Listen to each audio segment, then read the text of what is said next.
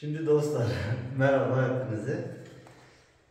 Biraz yorgunum, hem de bayağı bir yorgunum. Onun için geçen hafta da video çekemedim. Bazı stresli işlerim vardı, onları hallettim. Yani video da çekemedim.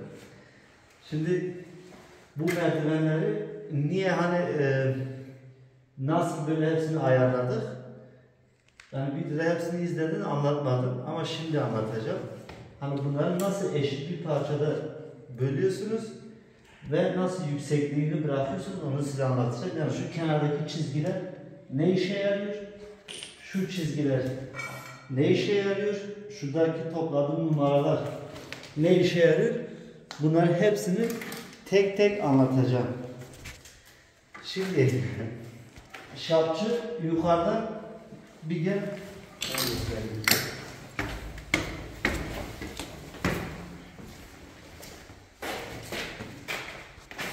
Nerede bu? Ha bak burada.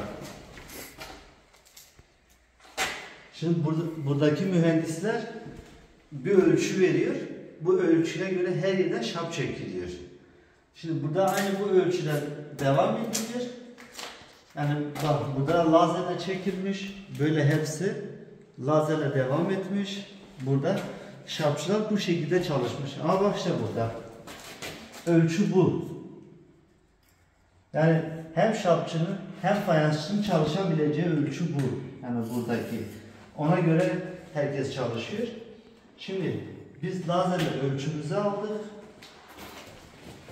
Buraya getirdik. Tam 1 metreden. Hani 1,5. Ondan sonra şöyle şuradan mı? Evet, tam 1,1. Ondan sonra şu beton, yani bu betoncular niye bunu biraz daha düşük yapıyorlar, ben onu bilmiyorum. Yani şu yükseklik var ya, biz bu yüksekliğe uyacağız.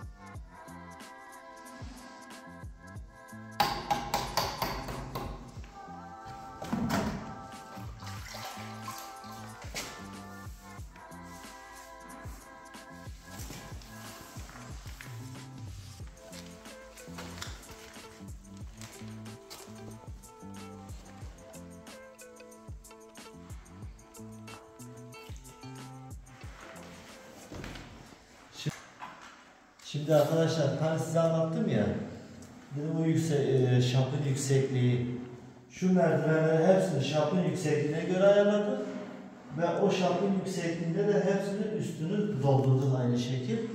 Şimdi yukarıdan aşağıya kadar hani hepsi aynı oldu. Yani adım atarken basamaktan yani 17,7 demiştik ya, hepsi aynı olacak bu sefer. Yani biri büyük, biri küçük, öyle bir şey yok. Yani hepsi dengeli bir şekilde dağıtım oldu.